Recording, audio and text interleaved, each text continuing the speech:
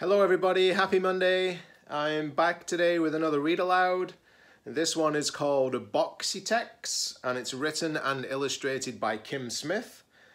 I'm able to read this to you today thanks to the kind permission of HarperCollins Publishers, who are allowing teachers like myself to read aloud their books during the time of school closures. So thanks to HarperCollins Publishers and to the author and illustrator, Kim Smith.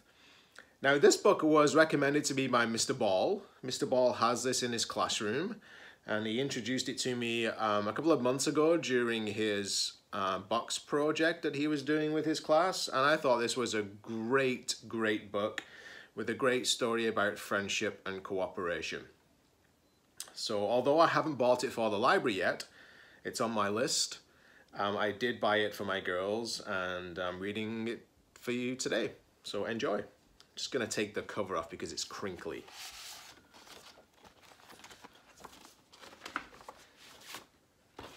And this is what the inside cover looks like. A little bit different.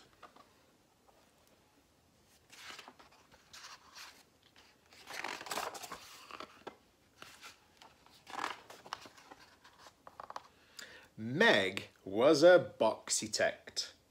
She loved to make things out of boxes. Look at her, she's got all kinds of different boxes here. And she's got a trusty sidekick to help her.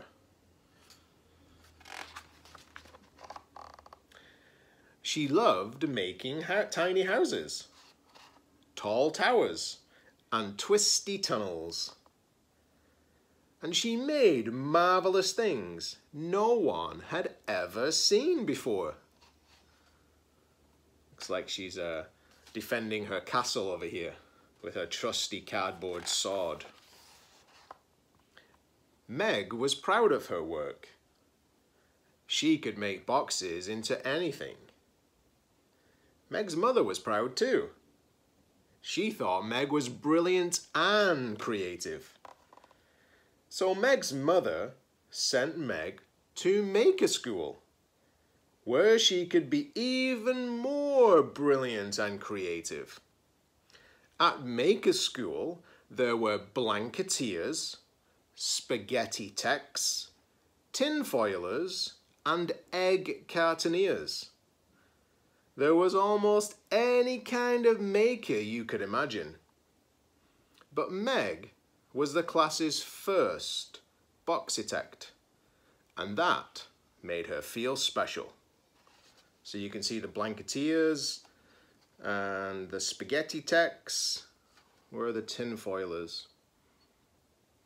I can't find them right now. At school, Meg learned all about boxitecture. She learned how to make her structures useful and strong and beautiful. Meg loved everything about Maker School. I would like Maker School, and so would my kids. Until Simone showed up. You see Simone? Like Meg, Simone was new. She was also brilliant and creative. Worst of all, Simone was a boxitect too. And she was already making things Meg had never dreamed of. Whoa, look at that. An airplane out of cardboard.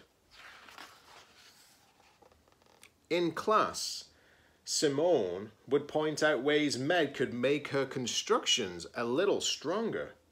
Sorry, a little straighter. More wind resistant. And less boring. So Meg told Simone she should build things that were less bumpy, sturdier, and much prettier. I don't think they're getting along. On the last day of school, the class's annual maker match was held to see who could make the most amazing thing. There was just one rule. You had to work as a team. But Meg didn't want to work with anyone, and neither did Simone. I see problems ahead. The Blanketeers built with blankets and pillows. The Spaghetti-Techs built with pasta and glue. The Bakeologists built with cake and frosting. That might be my new favorite maker activity. But the Boxitects were not building at all. I wonder what they were doing instead. I think you can imagine. They were arguing. I want to make a tree house, Meg said. No, I want to make a ship, Simone insisted. Meg drew a line down the middle of a very large cardboard box. I'll take this half, you can take the other half. Fine, said Simone. They're not being very collaborative right now, are they? Soon, Meg noticed that her treehouse wasn't as large as Simone's ship. So, she made her side taller and more impressive. When Simone noticed that Meg's treehouse was taller than her ship, she made her side higher and more extraordinary.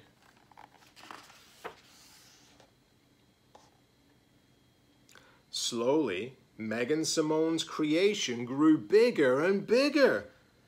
They both built and built until there wasn't a single box left. And at last, they finished. What is it? Asked a classmate. I've never seen anything like it, said another. The teacher said, it looks interesting. It looks like it might...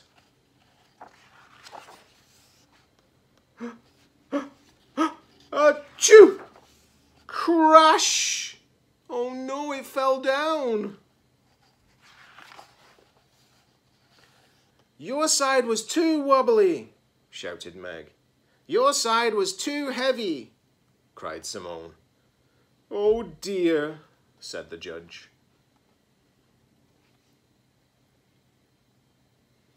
The maker match was not over yet, but most of Meg and Simone's work was ruined.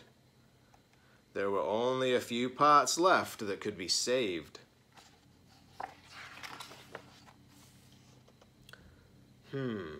If we combine my treehouse with your ship, Meg started, we might be able to make one thing, finished Simone.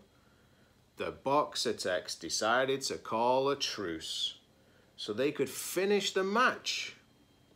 Working as a team, Meg and Simone quickly joined the remaining pieces together until they had created something new. At the end of the maker match, the Boxitects hadn't won first place, but they had a different way of making brilliant and creative things, working together.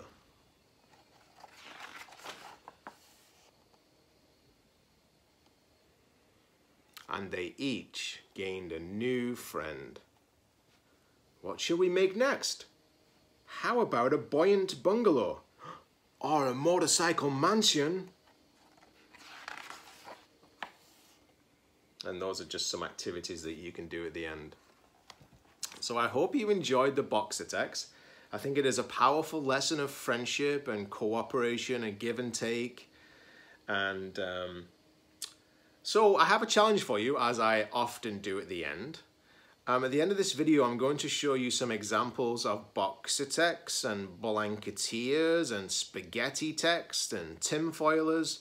And if you would like, and if you have the time, perhaps you could become a maker yourself and make something with the supplies we just mentioned or any other supplies that you might have. You could become a Play-Doh-Tect or a modeling clay expert, and you could share them with your teacher. And if you could copy your teacher librarian at Christopher_Lister at sd33.bc.ca, that would also be wonderful. I would love to see what you're doing. So I hope you enjoyed the Boxitects. If you would like a hands-on creative activity, perhaps you could become a Boxitect or a Spaghetti Tech, or build something and share it with your teacher and your teacher librarian. Have a great day, and I'll see you on our next Read Aloud. Bye.